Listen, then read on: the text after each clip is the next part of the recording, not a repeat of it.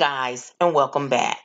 Well, R. Kelly recently released his 19-minute song entitled I Admit, and he called himself addressed sexual abuse and rape allegations spoken against him.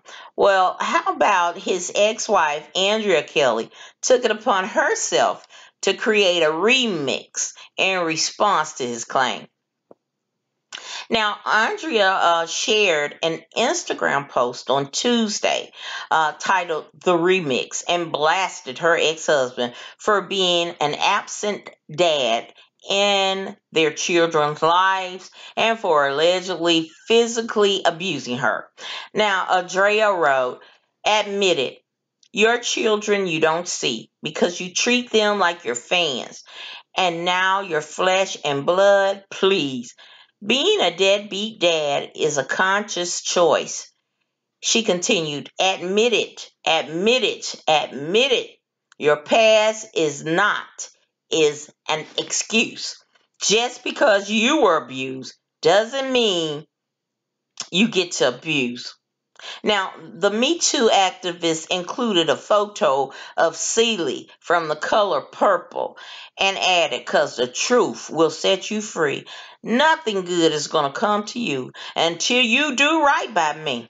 And she held those fingers up like Celie and told him like Celie told Mister.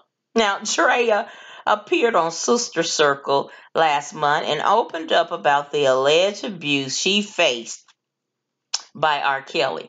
Now, she said she Googled a domestic violence website and took a questionnaire online that confirmed she was an abuse victim. I'm thinking to myself, I'm not that girl. I'm not the teeth missing, broken bone girl. But God said, keep scrolling. So I kept scrolling, kept scrolling.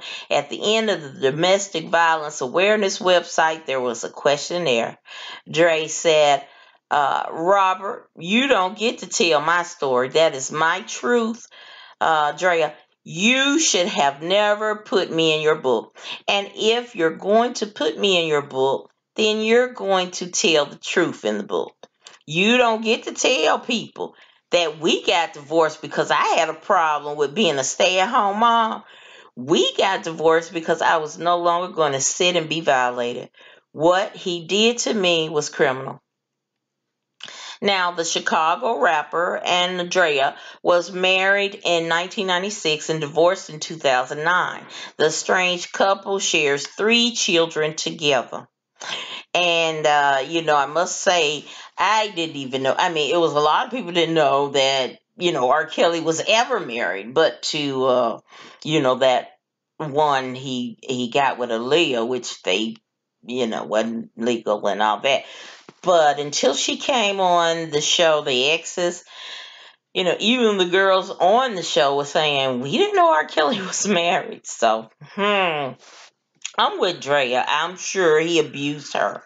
And just like I said when I heard the song, I'm like, you was abused.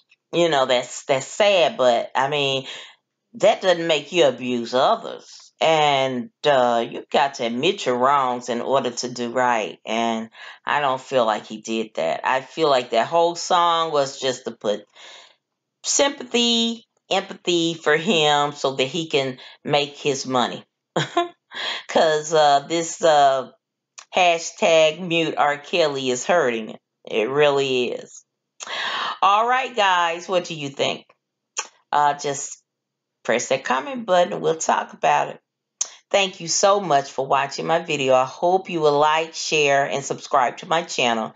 And as always, imparting y'all, be blessed.